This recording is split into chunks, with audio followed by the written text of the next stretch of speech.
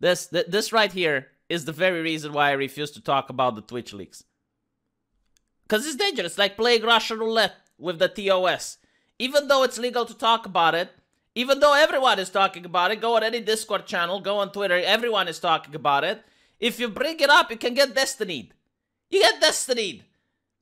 The tabloid industry, $1 billion industry that many people, especially women, like to read, wouldn't exist if the same TOS would be applied to them.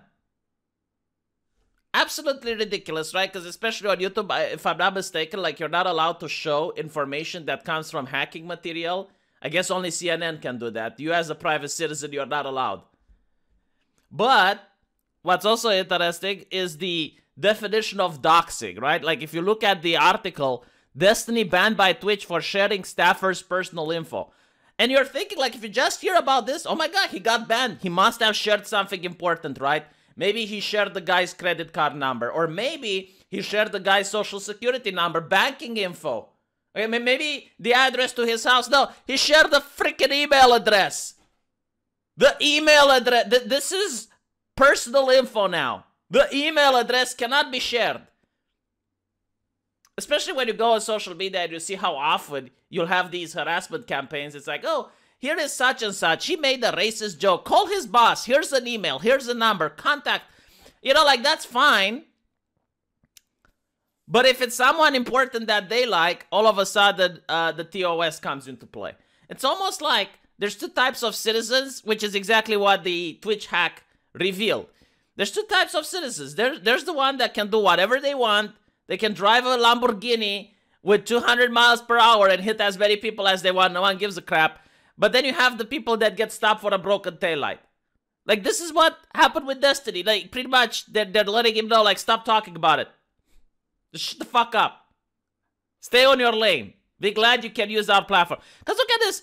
In the actual leak, it actually says that there are some people that Twitch refuses to ban. Like, there are protected people. And it's the same with Facebook. I'm pretty sure it's the same with YouTube. It's the same with all of these social media companies. I'm not really upset about the terms of service, to be honest. What I am upset is that some people are above the terms of service. Some people get to be kings, other people get to be plebs. That's what really upsets me. Can I do something about it? No, but I'm still upset, alright? Just so you know, V is upset. So anyway, why do you even want to talk about this situation? Because this gets my blood boiling. By the way, like, as a leftist, because I used to be a leftist, this would upset me.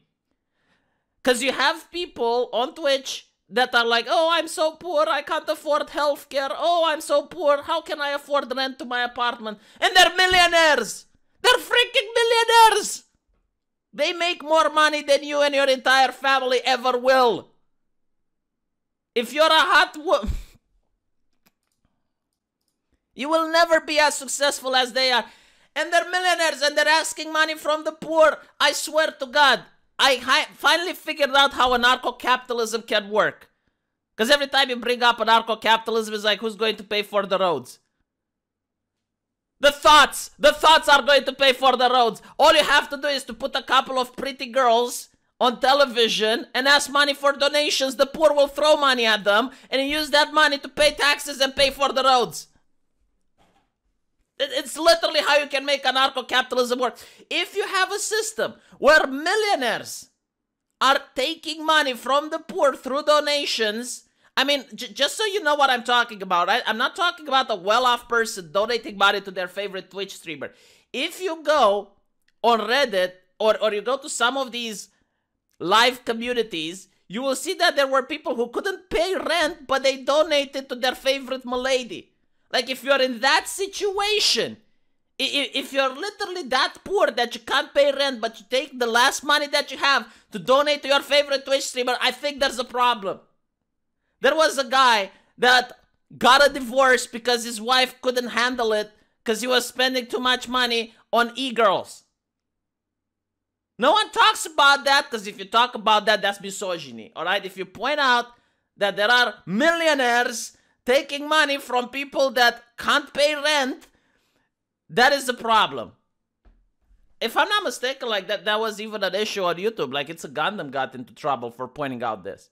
Like he pointed out to a Twitch girl that had contracts with Disney, was a millionaire, and they had people that were dirt poor giving her money, and then pointing out, it's like, oh, I don't know how I'm going to eat tomorrow. And he was making fun of those people, but the millionaire immediately started seeking her community or it's a Gundam, because he was ruining the good gig that she was having. And that's really what pisses me off about this. Look, like, you are in a society where people complain that some magazine puts a pretty girl on the cover, and that's harmful. But no one points out, it's like, dude, there are people on Twitch that are hiding the fact that they are millionaires. That's what really annoys me, because if everyone knew they're millionaires, it's like, okay, it's the person's decision.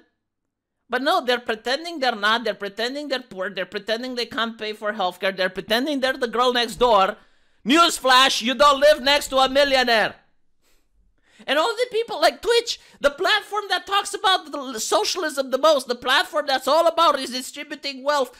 How is it that all the top streamers are millionaires? Whatever happened to Bernie Sanders complaining about the millionaires? Now it's billionaires and trillionaires, is it? Is the inflation that bad? So yeah, this is why Destiny got the boot. I don't think he got the boot because he revealed the personal info. I think this was an excuse. I think he was under a microscope. Look at his expression. Look at his face. He knows. Look at him. Look at him. He's looking downwards. He knows. He knows what's going on. He knows that this is what they did, right? They just look for a reason to send a message to other people as well. Stop talking about the leaks. And by the way, speaking of the leaks, don't you think it's worth knowing that the information that you gave to Twitch is now in the hands of hackers? Like, maybe people should change their passwords. If you had the password that you used on Twitch on other services, maybe you should change it.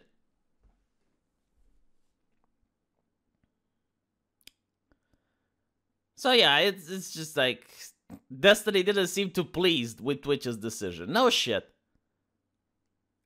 Twitch's email was considered semi-public, as the Twitch employee emails are just their first initial and last name.